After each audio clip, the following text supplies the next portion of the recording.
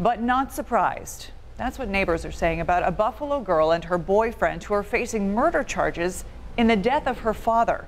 Police say 17-year-old Alexandria Heath and her boyfriend, 19-year-old Romain Jardin, beat and stabbed Heath's father to death. Thomas Heath's body was found inside his West Ferry Street home Friday night.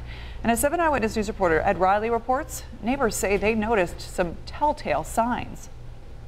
This is a tragic crime.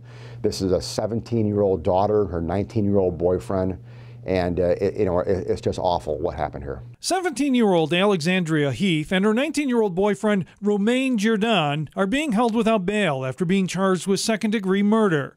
Prosecutors say the two killed Alexandria's father, 58-year-old Thomas Heath, in a West Ferry home that the father and daughter both lived in. A neighbor heard the commotion going on.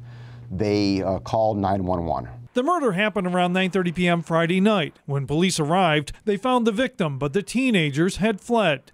District Attorney John Flynn said a full-scale effort by Buffalo police then tracked them down in a Buffalo home. Within a matter of hours, they were to ascertain enough evidence to put them both under arrest. Sources tell us that Jardin was well known to police because of several previous arrests. He was also known in the neighborhood. Yeah, he had a pocket knife. It was in his pocket. He grabbed it out of his pocket and was waving it at me. Just over a month ago, Christina Smith said Jardin threatened to attack her. One day we got into an argument and he walked up to me with a big knife and he tried to stab me. Neighbors told us they also had concerns about Alexandria Heath, who they saw as a wild child. We tried to help her. She lied to me and asked us for money and this and that. And then a few weeks later, she started going out with that boy. Plumbers and steam fitters Local 22 told us the murder victim, Thomas Heath, was a 32-year union member who is remembered as a great guy who recently worked on the Riverbend and UB School of Medicine. Both teenagers are scheduled to be back in Buffalo City Court on Wednesday for a felony hearing,